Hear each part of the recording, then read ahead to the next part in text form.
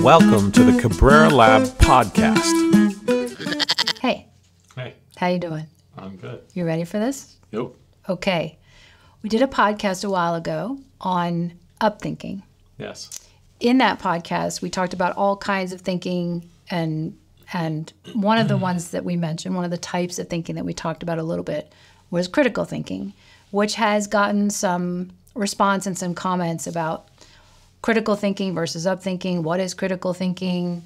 What are our thoughts on it that are more, they want to sort of our deeper insights into critical thinking in relation to itself, and then also the wider topic of thinking. Yeah. So let's start slow. With what? Well, I guess we should talk about what it is, what it is widely thought of, and maybe some of its merits and some of its weaknesses as a thinking framework. I think in the last podcast, or the one that you're speaking of, I think we mentioned that there were, 33 or so different types of thinking that people talk about, and that all are variations on a theme of thinking. So there's really one thinking, and then there's all these other types of thinking.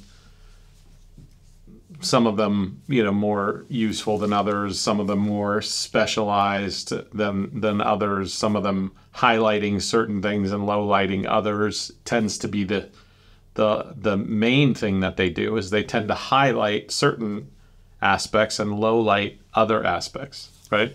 Yes. And that in and of itself, if your the goal of the kind of thinking that we research and deal with is just thinking, and the goal of that is to better align with reality. Right. That's the stated goal, right? So anytime you highlight certain things and lowlight certain other things, you're like that detective that comes onto the crime scene and already has in mind what they're going to highlight and what they're going to lowlight. Right. And that, by definition, is called a bias. Yes.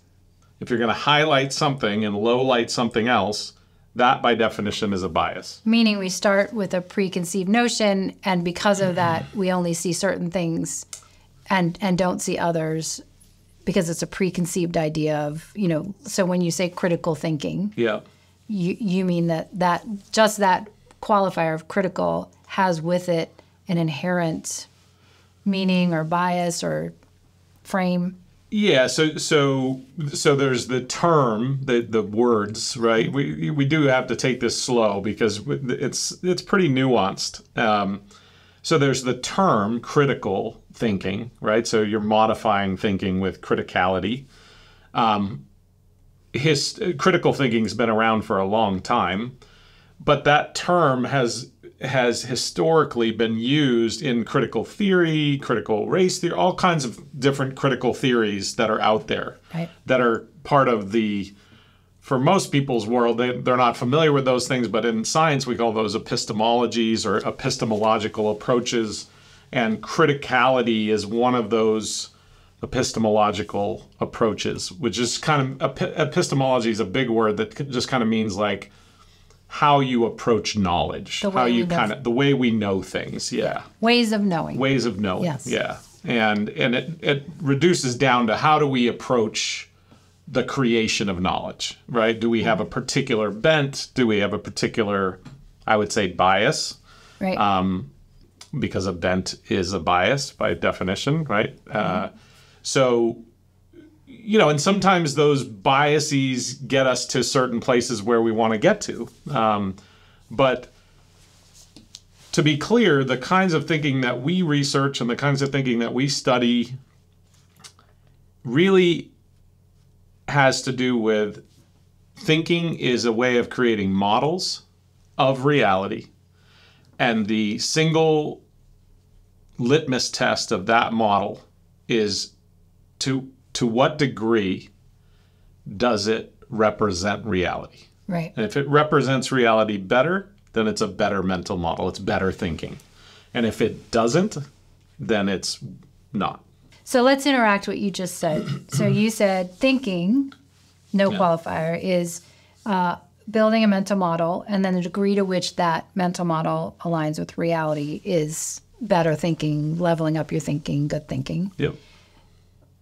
So bump that up against the idea of critical thinking and tell me how that interacts. Yeah, so again, we can look at it kind of from a perspective of like the linguistics of it, the terminology, the word critical and modifying thinking. Mm-hmm. We just talked about that a little bit.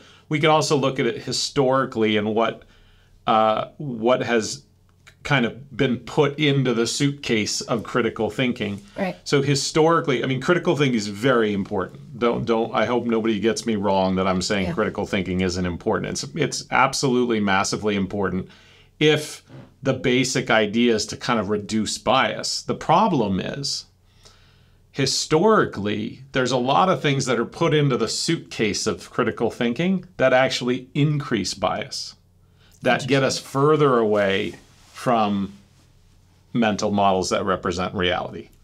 One of those, the chief among them, the number one perpetrator of that's in the suitcase of that's been packed into critical thinking goes back to a guy named Aristotle, kind of founded, Western civilization.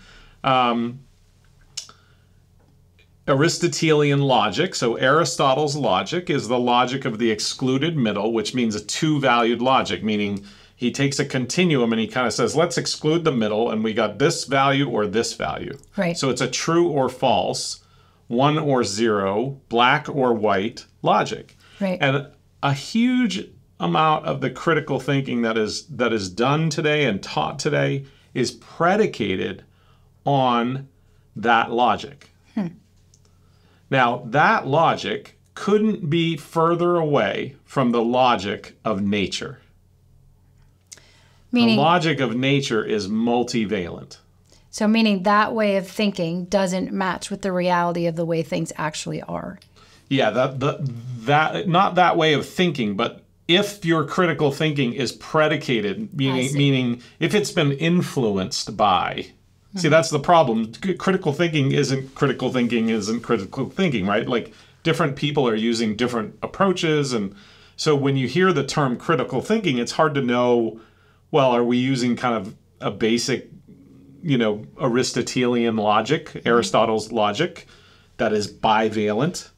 And folks maybe don't even know who Aristotle is or that he had a logic or, Aristotelian sounds like a really huge word. But all it means is that you have a true or false value, guilty, not guilty, 1, 0, black, white. I see. So what you're saying is if critical thinking has underneath it that the bivalency, the one or the other thinking, means two. Right. That is a problem because the world or the reality of things we're thinking about doesn't exist in bivalency. So we got to slow down there too, because that's a really important point.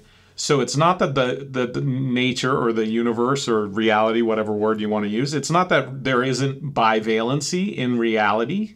There is. Mm-hmm. It's just that logic doesn't cover all the different things that are in reality. Multivalency, which just means logic that's more than two values, or sometimes called fuzzy logic. There's a lot of different types of logic, but multivalent logic that can have more than two values, is capable of doing bivalent logic.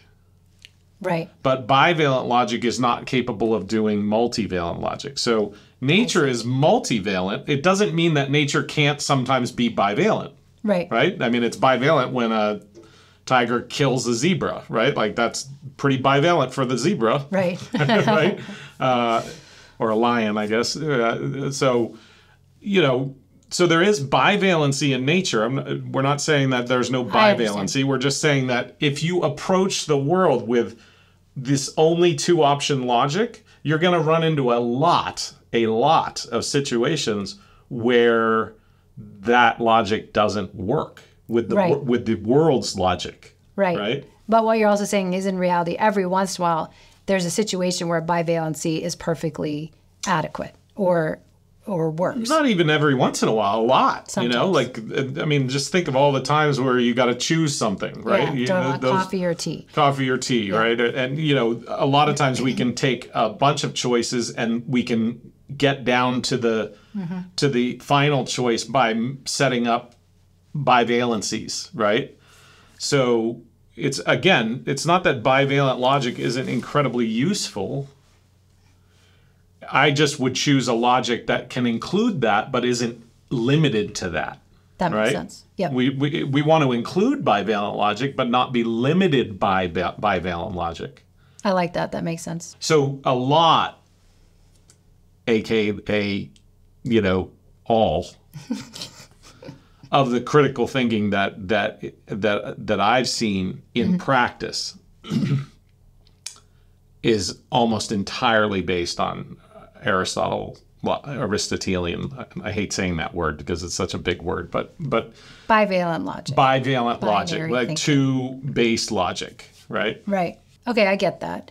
But critical thinking, even when you just Google thinking, critical thinking Huge. is by far the most popular type of thinking out there, which means downstream, everybody wants to be a critical thinker. Everybody wants to create trainings in critical thinking. Yep. Colleges have Cornell has a critical thinking test. Yep. So it's very popular. Mm-hmm. But I guess, what is its shortcomings? What are its merits? What are its strengths, from your perspective? Its basic premise is its strength, but that premise gets kind of like lost. Mm-hmm. But it's basic, to be fair to it, its basic premise, which is let's try to get things right, is very similar to let's get aligned to reality. Its basic premise, let's try not to be biased, is very similar to let's get in alignment with reality, to metacognition and all that kind of stuff. The problem is it says that and then does bivalency. It says that and then does the bias of criticality. It says that and then does even cultural types of bias are embedded or packed into its suitcase. And so in spirit and in intention most of the time, I think it's why it's so popular and why it's so desired. Right. In practice, it kind of makes a lot of mistakes. And I think what's important is what you're saying is, yes, as a general idea, we want to have the skill of being able to be critical thinkers, but maybe over time, its adoption or the way that it's practiced or framed out for people tends to take us off course of its original intent. Yeah, I would say the great saying, caveat emptor, right? The buyer beware. Buyer beware, because what you don't want to do is say, I love those intentions, I'm going to go get some of that, and then get taken down the Aristotelian bivalent logic, sort of culturally misappropriated logic, the critical nature of critical thinking. Right. That's baked into it, that has become baked into it. Those are pitfalls. Those are traps that you want to avoid. Reducing your bias, awesome. Yeah, wanting to be more in alignment with reality, which it doesn't really talk as much about, but that's, really important. Being more aware, which we call in science metacognition, being more aware of not only your thinking, but your emotion, your conation, your motivations, right? Being more aware of how much of those, and your experience, how much those things influence your thinking. Those are critically important to... No pun. No pun intended. Yeah, that's a different use of the word critical. So we've talked about sort of what it is generally, what its strengths and weaknesses are, that it's very popular. I wonder if we should get into sort of the nitty-gritty of it a little bit, right? So I knew we were talking about this today, so I did a little bit of background research. And what's interesting is, like many things, there seem to be many interpretations of what it means, which means we're all saying the same word and doing different things or meaning different things when we're critically thinking. So that's the first problem, right? We don't have a real widespread common understanding. What I did understand, though, over all of that is there are steps. Yes. Some people have 3 steps, some people have 7 or 9 steps, but there are steps to critical thinking.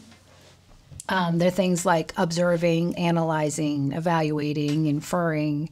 Some of them add making judgments.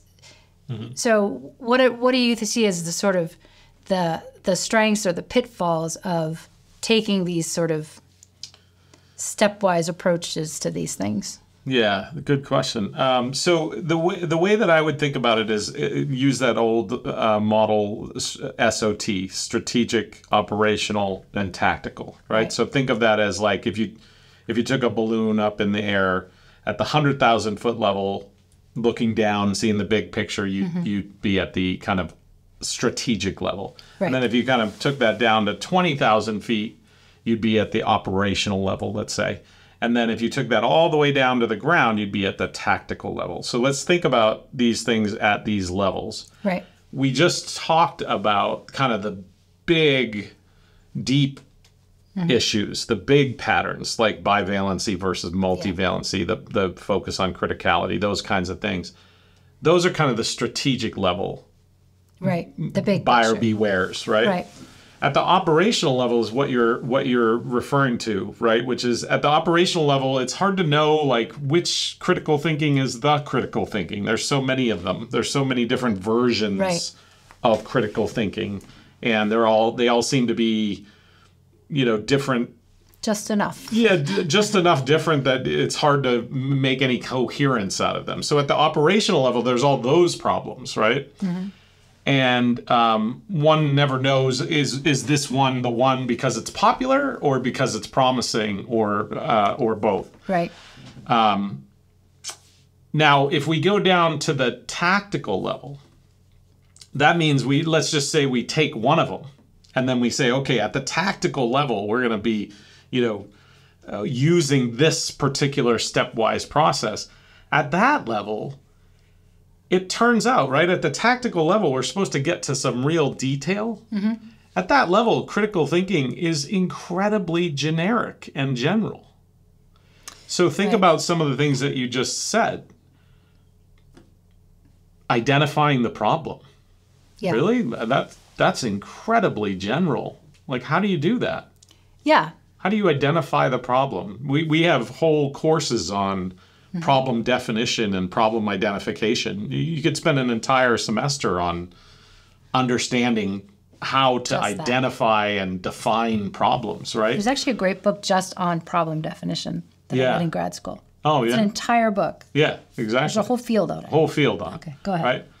Or, analyze it. Really? What does that mean? That's like a pretty big, big thing. What do I actually do inside of analyze or evaluate it? Right? There's a whole field called evaluation, right? Yeah. That's all about what it means to evaluate, right? Right, and there's different. But also there's overlap probably between the two. What do you mean? Analyze and evaluate. Sure. In a lot of ways, analysis is part of evaluation. And analysis is part of problem definition and problem solving. So, I think when you get into some of these steps, it's sort of like saying, how do I play basketball? Oh, dribble. Right. And nobody's showing you. And nobody's showing you like, okay, well, how do I actually go about doing that? Or how do I play lacrosse? Oh, catch the ball with the stick. Right. And throw the ball with the stick. Okay. That sounds easy. That's not quite enough information. We want to be a little bit, at the tactical level, we want to be a little bit more specific, right? And I find that these different critical thinking models, even if you were to accept one, even if you were to say, hey, let's utilize this one, right, at the tactical level. Because at the operational level, you're debating which one and which one's better and blah, blah, blah. But at the tactical level, you've decided on one. You're still so general. You're almost up at 20,000 feet. Right. Right? So, and we've got to do stuff on the ground. Right. So what's the fix to that? Well, I think the fix is things like DSRP theory, which is multivalent, that tells you exactly what to do. Like, as an example, one of the steps in the most popular critical thinking model, the first step is observation. Right. Right? Well, boy, there's a lot. Observation is a really general term, right? Mm-hmm. How do I do observation? I mean, there's whole fields of research on just, observational methods. Right? Right. So observing something isn't as simple as you might think. How do I observe something and not impose my own bias on it? Right. Right? That's the trick. In order to do that, for example, DSRP would say you have to understand your perspective. It has to be very clear what your perspective, what your point is, and the view, and how you interact with the view. Right. And then you would have to try to do things to ensure that whatever feedback you're getting from the system isn't confirmation bias, right. confirming your own biased perspective. That's very important. That's very important. So how would we do that? And there's lots of different ways to do that. So observing, how do we know, for example, that when we observe, or another one, collect data? Yeah. Which is a form of observation, right? Mm-hmm. So when we collect data, how do we know we're not cherry picking the data? Right. Right? Which is a distinction problem and a perspective problem at once. Well, or if it's the right data in the first place. Yeah, right? exactly. Like there's a lot of nuance to it. Right. So it sounds like what you're alluding to, and maybe we should be more specific, is that, so there's this thinking, there's this type of thinking called critical thinking. Mm-hmm. And there's the critical part and there's the thinking part, right? And it sounds like what you're saying is there are steps to what we call critical thinking, but underneath those steps, what gives them teeth, those steps, is this whole idea of what it means to think in the first place. The thinking part. So like yeah. Observation is what you just said. Is like, what is observation? How do we remove our perspective from that? Well, that's all coming straight from just the underlying patterns of how we think across the frameworks or underneath all of the frameworks, right? Yeah, I think that's actually a brilliant way to think about it. It is when we look at critical thinking, they kind of packed the suitcase of the critical part, right, and then they left the suitcase of the thinking part mm-hmm. is empty. Right. Right, and so when you get into, okay, I've got my Aristotelian logic, I've got my critical mindset on, I'm gonna have some cynicism about right. about the truth variables and things like that. I'm gonna try to figure out what's true and what's false because it's binary. And okay, I got that part. Now all I got to do is figure out this thinking thing, right? Which is infinitely more complex and harder to do than this. And in fact, if you do this well, the thinking part, you don't need this. You don't need this suitcase. In fact, what you'll find is that suitcase is a bias-producing suitcase. Just by the critical piece of it. Mm-hmm. Critical is actually a perspective that's going to bias in many ways or shape what you're going to be looking for and what you see and what you don't see in any problem set or thing that you're thinking about. Yeah, it's actually a set of perspectives. It's a system yeah. of part whole system of perspectives. So it not only has the critical nature to it, right? I'm gonna sort of be a cynical or skeptical or whatever word you want to use, right? I'm going to be skeptical, mm-hmm. right? That's inherent in there. I'm going, right? So that's a bias. Mm-hmm. I'm not against skepticism. I'm simply saying that if I arrive on the scene a skeptic, I arrive on the scene biased. Right. But what if somebody said to you, that's on purpose and they think it's valuable? Then that's their metacognitive choice to be that way. I do not find that. I think if you come to the scene mm-hmm. sort of an empty vessel, willing to take in information and let the scene tell you what's going on in all of its reality mm-hmm. and all of its different informational communication points, I think you get a better view of things. And I think that's true in basic human everyday examples, but it's also true when you're doing incredibly difficult, sensitive, and complex research. You're essentially trying to reduce or control for any of the possible biases that could happen. Right.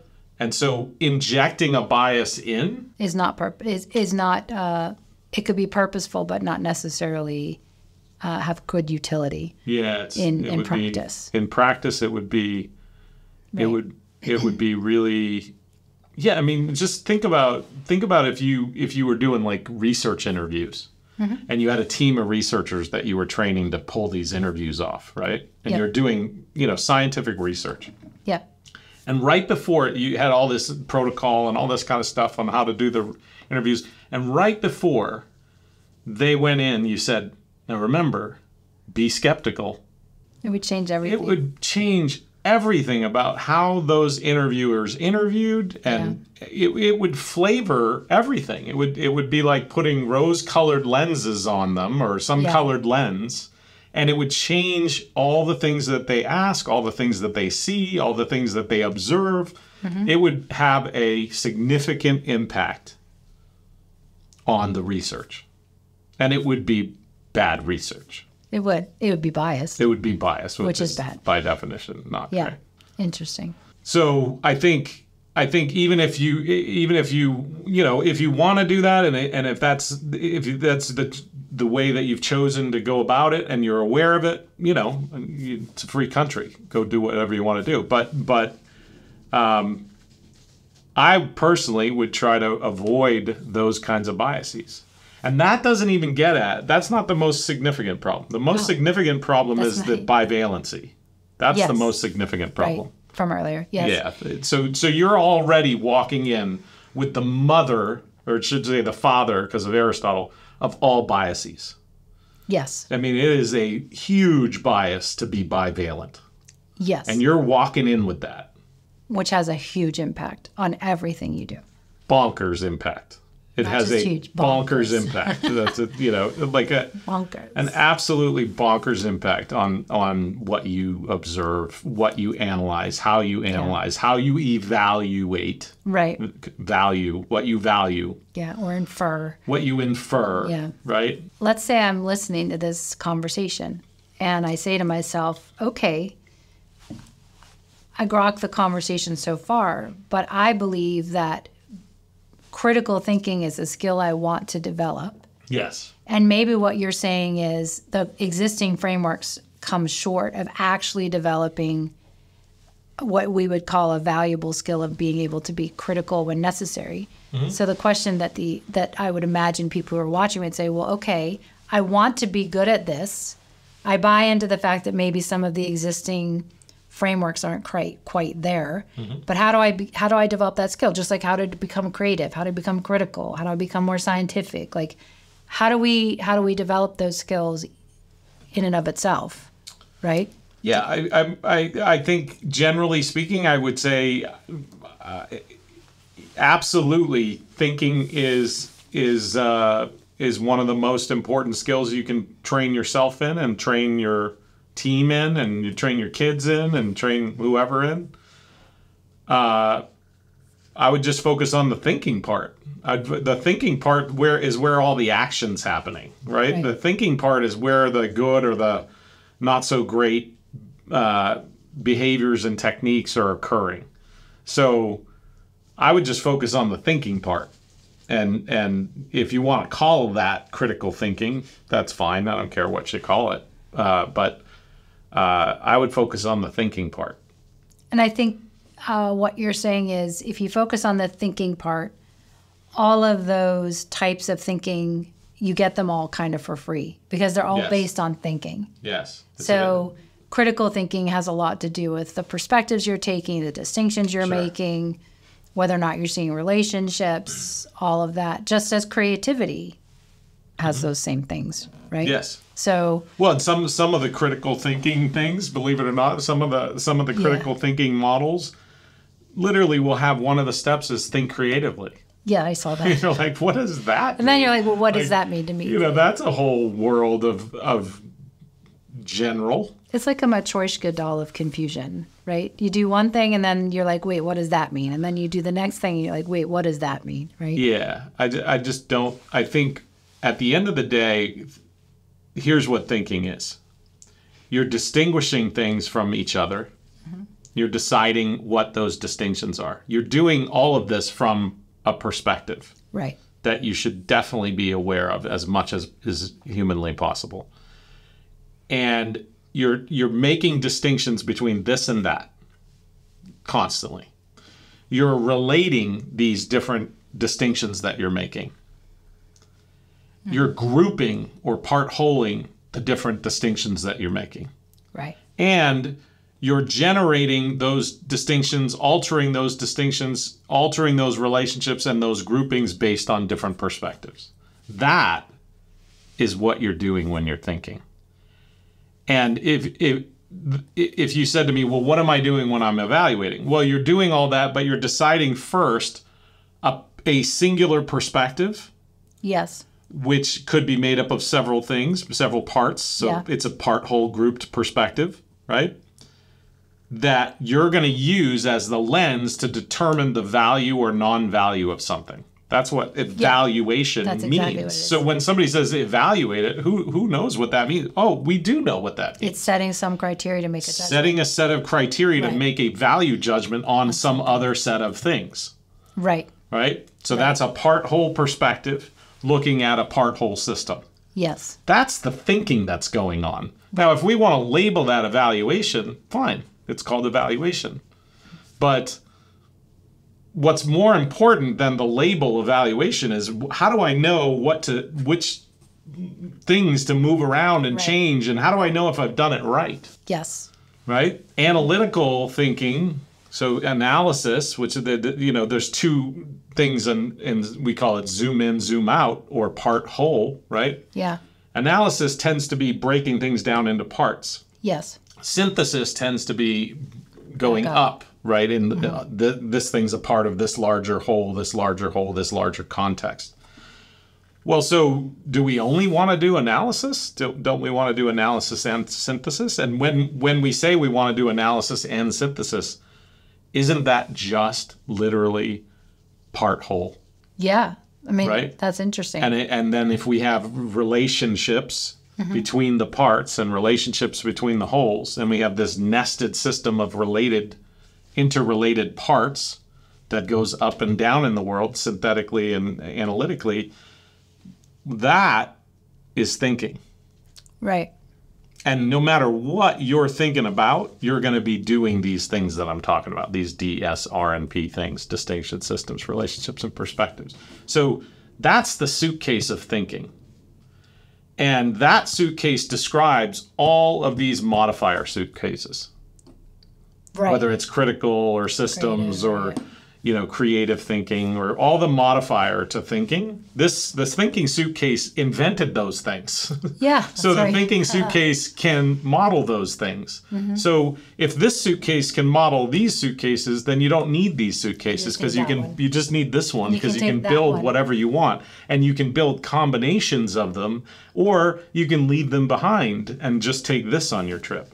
Well, and you can take this one anywhere. You can take it anywhere because it's packaged right here. When we were working in schools, I used to say it's like a backpack that every student can have with them as a toolkit, whether they're in English, they're in math, kindergarten, 6th grade, high school. If they have that, they can do anything. It's the best toolkit we have. Yep. This little 3-pound mass of cells in our skull is the best suitcase we got, the best tool we have. And what does it do? It thinks. Mm-hmm. It organizes information for meaning. That's what it does all day long.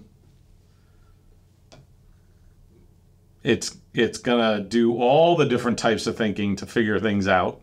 Yeah. And it created all the different types of thinking. That's true. So, it's like you can learn 33 things, or you can learn one thing well and get the 33 things for free. Yeah, that sounds like To a me, good deal. that sounds like a better deal. It's a great deal. Yeah. What would we want? What would you want the takeaway to be from this conversation for people? Given that we had so many comments on the last one. I guess the takeaway is like, let's say, I don't know which metaphor to use, but let's say basketball works. I don't know why I always use basketball because I didn't play basketball in any kind of formal way. But let's say you have basketball and you have all these people arguing about is women's basketball better than men's basketball? Is 12-year-old basketball better than 14-year-old basketball? Is dog basketball better than, cat basketball? Is outdoor basketball better than indoor basketball? Like, they're all slightly different, but they're all basketball. Right. So if I said I like playing outdoor basketball better than indoor basketball, like, that's not saying indoor basketball is bad. It's just saying, whatever, there's preferences. But at the end of the day, you're going to have to learn to play basketball. Right. Right? You're going to have to learn to play basketball. And you can't keep talking around it because it's outdoor or indoor or men's or women's. At the end of the day, you got to get good at basketball. Right. And I think the criticism is not to critical thinking. The criticism is we need to unpack the thinking part. Yeah. I mean, we're birds of a feather. Anybody who's promoting thinking is a friend of mine. I think thinking is the most important thing. I think the research tells us that thinking is the most important thing we can be doing for our kids and for our work and for our personal life in all kinds of ways, right? Metacognition and all this kind of stuff. But we've lost, or we never found, what's inside the thinking box, what's inside the thinking suitcase. And we got to unpack that suitcase and help people with that suitcase, because that's the suitcase that matters. Of all the suitcases. Of all the suitcases. Yeah. And I think when we talk about things like evaluate or infer or observe or communicate or be creative or be analytical or solve the problem, I mean, imagine if I was a consultant and I came in and you're like, hey, we got this problem. And I go, oh, just solve the problem. And they're like, yeah, why didn't we think of that? Yeah, solve the problem. That's a great idea. I'm glad we hired you. Yeah. Right? Like, you're like, what does that do for me? Right. Right? Or if I just said, well, you gotta evaluate that. Right. Meaning there's something always underneath that. You gotta get analytical. Right. Right. I mean, those are such general terms that don't tell me what to do and how to know if I did it wrong. Mm-hmm. And if I did it wrong, or if I got results that weren't the results I expected or wanted, how do I go back and what do I change? Right. Right? None of those terms tell me that. That's right. DSRP tells me that. So you've got to go underneath. Yeah. And once you go underneath, then all of it starts to have tactical, practical things you can do, and that will make you better at any of those other things that you're trying to do. Yep. And so if we go back to that SOT, strategic, operational, tactical, I think at the strategic level, we got to make sure that it's not bivalent and that it doesn't have so much of this influence of the skeptical criticality, right? Because that's a bias. So we want to avoid bias and especially avoid the bivalency bias. At the operational level, that's really for the field of critical thinking to sort of say, why do we have so many models? How come we can't get any empirical, basis for what the steps of this thing are? Yeah. I mean, that's an indication that we don't really just some widespread agreement have a lot of validity in the thing. And then at the tactical level, even if you chose which model you wanted to use, it's still so general. There's not very much you can do with it, right? Mm-hmm. So you got to go beneath. So you got to go beneath. And think about the thinking part. So I'm a big proponent, big supporter of critical thinking because it's thinking. Mm-hmm. And, hopefully nobody hears anything different than that. Thinking is wildly important, and we need to make it more important. I just think we can unpack it a little bit better, and we can use the research that we know today Right. I think we're using like a 70-year-old model for thinking. Like your grandpa called and he wants his thinking model back. Yes. But you're saying focusing on the thinking part, we can get better at all of it. Yes. That's the key. The key is to focus on that. The foundational, tactical specific stuff. things that you're doing when you're thinking, and the things that you can do differently when your thinking doesn't work out the way you intended. Right. Or doesn't, the results that you expect, you don't get the results that you expect. You think one thing is going to happen a certain way. You think you're going to get XYZ results, and you get PDQ results. Yeah. When that happens, that's reality giving you feedback that your thinking was wrong. Mm-hmm. Okay, I need a model, or I need knowledge that helps me know, okay, so this was how I approached it. I was looking at it from these perspectives. I made these distinctions. I saw these relationships, this part-whole structure, and I got the wrong result. So what can I do differently? Well, I could change the perspectives. I could add perspectives. I could change the distinctions that I'm making. That's often the case, right? The distinctions I'm making are off. I could find more relationships in the system that I didn't see. Mm-hmm. Some other relationships are causing things to happen. I could group things differently. I could see them as being structurally grouped differently. Yes. And believe it or not, those are the tactical things that are going to change your thinking. I believe it. Well, yeah, we should. I believe it. That was a great conversation. Cleared up a lot of stuff for me. Yeah. With that, we're going to say that's a wrap. Arrivederci. Arrivederci. That's a wrap. That's a wrap. We've been thinking about critical thinking, and that's a wrap.